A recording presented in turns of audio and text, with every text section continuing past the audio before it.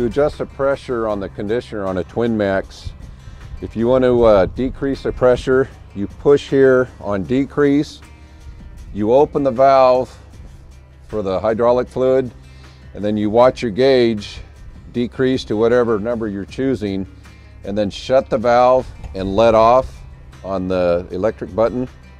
If you want to increase the pressure, you push increase, open the valve a little bit, and watch your pressure rise to say 1500, and shut the valve and let off on the increase electrical button, and you're set to go. Very simple.